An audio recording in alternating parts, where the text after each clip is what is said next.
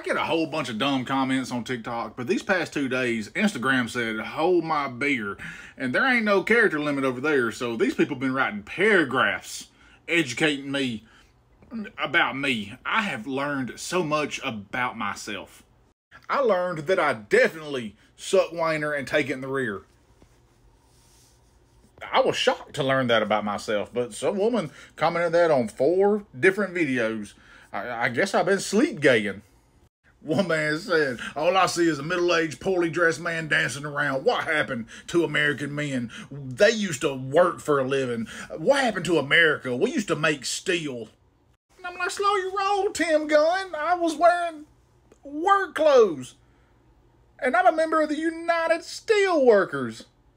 One fella said that I was a satire account because there was no way somebody who looked like me would vote left. But then another person said that he could tell I was a Marxist as soon as he saw me because he knew I had 0 testosterone in my body. So who knows?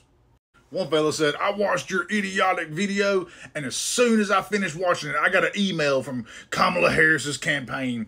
I had to come back and let you know that, and let you know that that's how I know that you are bought and paid for. If you got an email just because you watched the video, what you think's going to happen if you comment on it? And email them back. Tell them they owe me some back pay.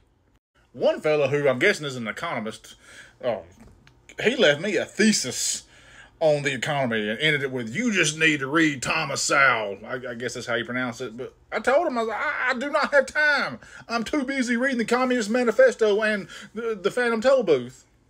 And woo, don't call them weird.